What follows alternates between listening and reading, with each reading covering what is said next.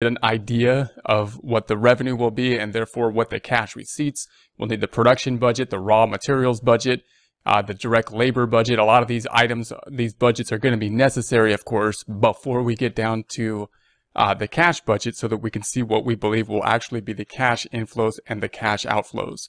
Also important to note that that's what the cash budget is doing. It's measuring the inflows and the outflows of the cash. Therefore, anything that is cash related will typically be in the cash budget. We need to have increases that are going to be cash within the time period and decreases cash related in the time period. That seems obvious, but we got to point that out because it's not as obvious as we may think or may consider, because of course the other statement that measures activity over time is the income statement, and it's not on a cash basis. So you could point out things therefore that are on the income statement that may not be on the cash flow statement. For example, depreciation is a common example of an item that reduces the net income but is not on the cash flow statement. There's no cash affected.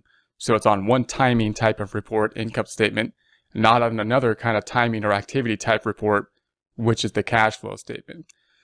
The cash flow statement will also report those kind of timing types of things that won't be on the income statement because they're not part of basically the performance of that period. So for example, if we were to take a loan or something like that, increase in the loan, or to pay off a loan, then that typically isn't on the income statement. The journal entry for that would be increasing or decreasing cash, and the other side being loan, possibly interest expense or interest revenue, depending on what we're doing on the income statement.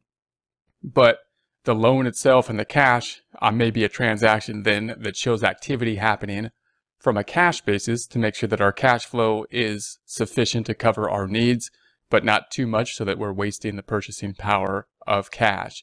So we could go in and describe kind of the differences between the things that will be on a cash flow statement from those items on the income statement.